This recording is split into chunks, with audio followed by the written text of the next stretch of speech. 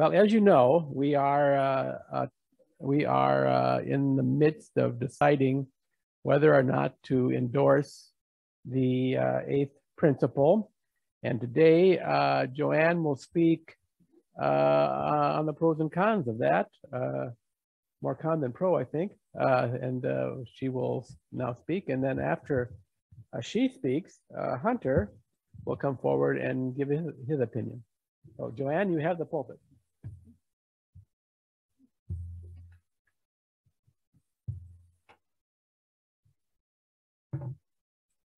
I do have some slides that I think Beth is pulling up now to kind of go with the talk. I want to start out by saying, and I've been limited to 10 minutes, so I'll say it quickly. This is a hard talk for me to give because some of the people in this fellowship that I admire the most, I know are very much in support of the eighth principle.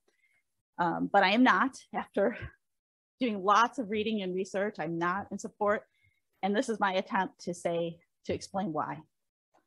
So we'll start with this slide. At one time, we UUs were stereotyped as this, the flower children of the 60s, a bit countercultural, a bit idealist, but mostly into spreading the love. Today, the stereotype is a whole lot different. You want to put that one up? Okay. It's the old uptight school marm determined to slap the hands of anyone who disagrees with church theology and to accuse them of heresy and damnation. I shudder every time I see a Facebook post from the UUA like this one. It'll go up. And this is just an example. Let's dispense with the pretense espoused by the book-burning bigots that racism is a deviation from our founding principles. Only when we grapple with hard truths can we grow. Immigrant bashing is a recurring sickness in America, but one we can push to the margins and isolate. A cultural flashpoint arises, no matter how small or ambiguous, and the UUA, the Unitarian Universalist Association, is ready to pounce. Someone bans a book somewhere in America, and we are on it. Expect 100 Facebook posts this week about how certain Americans are engaging in a cover-up of real history, and if we don't act now, we will all become victims of a massive cover-up of slavery in America or concentration camps in Europe. A Black man is injured in police custody. Another 100 posts before the facts of the case are even released. We say it is better to assume good intentions of those we encounter in daily life. But is that really how we UU see the world? Or are we instead on the lookout for any hint of racism, sexism, misogyny, oppression, police brutality, colonialism, transphobia, reproductive injustice, patriarchy, or homophobia? I saw this post on Facebook recently. C.S. Lewis observed that almost all crimes of Christian history have come about when religion is confused with politics. Politics allures us to trade away grace for power, a temptation the church has often been unable to resist. Yes, we see the dangers when they come from outside our faith, but do we spot them when we are engaging in those very same behaviors ourselves? Or is it instead, as African-American Columbia University professor John McWhorter insists, that the new far left political movement is itself a new religion? McWhorter thinks that woke racism is being used as a weapon in the pursuit of power. When we don't agree with someone, if they aren't liberal enough for us, we call them a heretic and excommunicate them from daily life. Think about Senator Al Franken, forced to resign over a poor sense of humor decades earlier, a resignation which many now regret demanding. Think Whoopi Goldberg, banished temporarily from The View for her misunderstanding of history. Think about the many leaders despised in the media for appearing in blackface before most people understood it as an offensive act. Think Abraham Lincoln, whose name is now being removed from schools and buildings because he wasn't anti-racist enough.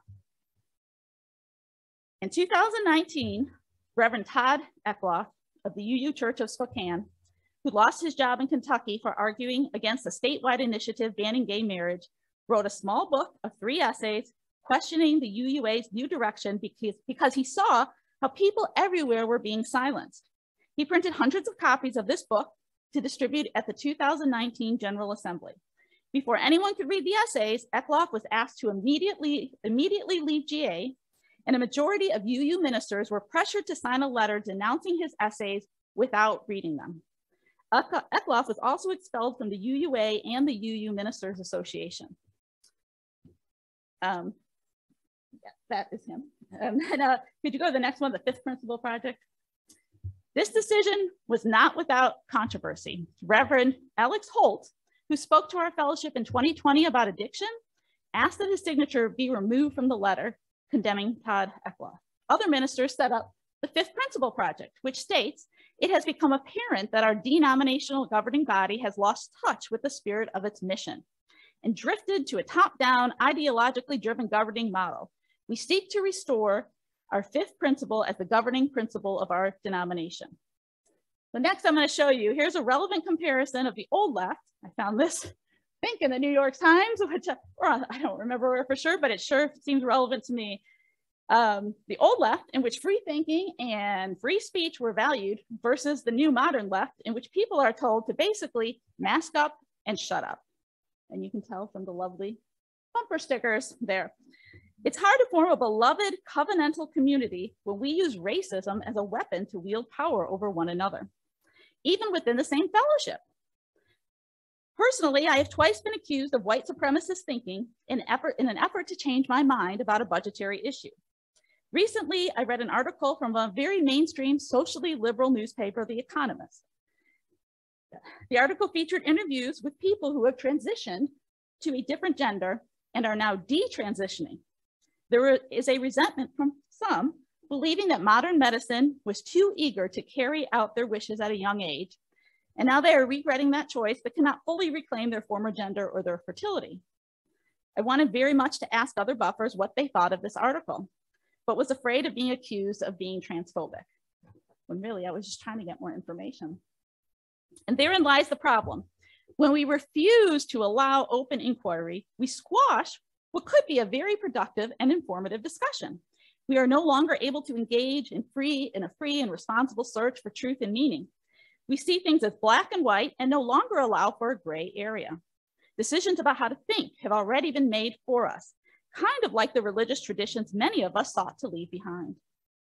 And yet we all know that the world isn't simple and many moral issues are not cut and dry. Our world is a complex place, and we still don't have clear answers to many complex issues like homelessness, poverty, domestic violence, crime, even war, as modern events go to show. Next one, please. Father Daniel Patrick Maloney made the following observation. Many people have claimed that racism is a major problem in police forces. I don't think that we know that. Police officers deal with dangerous and bad people all the time, and that often hardens them. They do this so that the rest of us can live in peace, but sometimes at a cost to their souls. Those of us who have police officers in our families understand that this is a complex issue. Many of us like having police protection in our towns, but you wouldn't know this from the fierce backlash experienced by Father Maloney. He was forced to resign. But we UUs must not talk about these things. We must worry, or we are told, we must worry more about COVID spreading to inmates than protecting the victims of violent crime. We must not question the UUA's claim that police brutality is a symptom of white supremacy and anti-Black racism, even though many police officers are non-white and many of those shot by the police are white. And in 2019, around 150 police officers were shot in the line of duty, and some of them were set up. And I know we've all read recent stories about that. We must, according to the UUA, agree with those we have labeled as prophets, such as Robin DiAngelo, author of White Fragility, who writes, a positive white identity is an impossible goal. White identity is inherently racist. White people do not exist outside the system of white supremacy. This approach is inherently political and it is backfiring tremendously.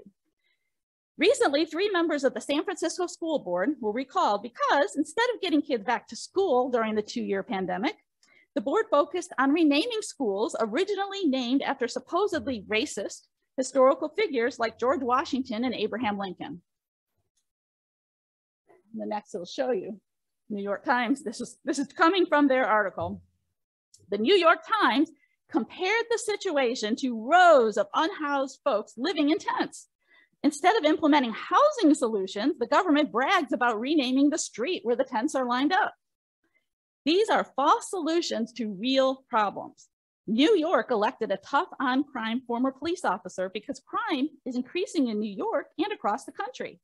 The overly broad attack on police is actually resulting in more deaths and most likely turning people away from the movement. This is to be expected when our faith chooses to be radical over being rational. Objectivity is being labeled as a white supremacist trait. All that matters, according to this theory, is subjectively how you feel. If you feel oppressed or insulted, then you are right, regardless of the other person's intention. But rationally, we know this isn't true. We all know people with a victim mentality who misconstrue the intentions of everyone around them. I have been guilty of this thinking myself, but I'd like to think I can snap out of it with the right feedback. When we see the world as a battle between oppressors and the oppressed, when we see everything in terms of race, gender, and other forms of identity, we wind up with convoluted, nonsensical posts like this one. I'll read this one out.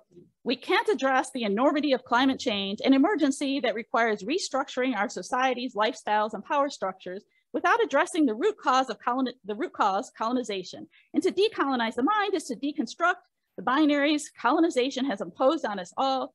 The gender binary can't live on in the pursuit of climate justice. It has destroyed enough lives. So that might make sense to a few UUs have been following all along. Probably doesn't make sense to most anyone else. It feels like we're trying to distill big, complicated issues down to just a few themes: oppression, colonialization, white supremacy, the same things we hear over and over again, decentering whiteness. Does racism still exist? The big question. Yes, and it occurs across all people and all races. Should we work to end it? Of course. I admire the fact that UUs have often been at the forefront of ending discrimination against minorities, women, LGBTQ individuals, the disabled, the elderly, the poor. I am proud of UU efforts during the civil rights movement. I think we need to continue to teach inclusion in both our RE classes and our adult faith development workshops. This work is important. It should and will continue as an outgrowth of our first principle, recognizing the inherent worth and dignity of all individuals. If we actually live out our 7 principles, we don't need the 8th, a resolution on racism. Thank you. Yeah, you can read that if you want, but I'm not gonna read that slide.